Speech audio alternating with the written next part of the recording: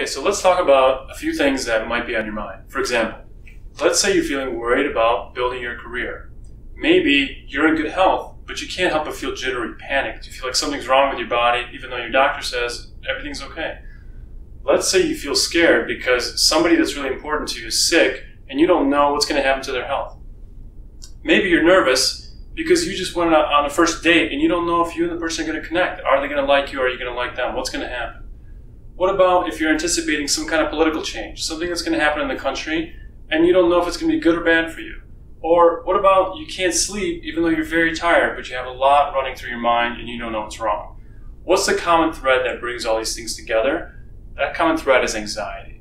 Anxiety is the feeling of when you're worried about something that's coming up in the future and you don't know how to deal with it, or you don't know how to problem solve it. It's something that you anticipate happening, that you think is going to cause you pain, and you don't know how to manage it. How do we help? We help by helping the person to identify what's the root cause of the issue. Often the things that I mentioned, they're kind of just a starting point. They're not the actual problem. They're more like what the person can report or is aware of at that time.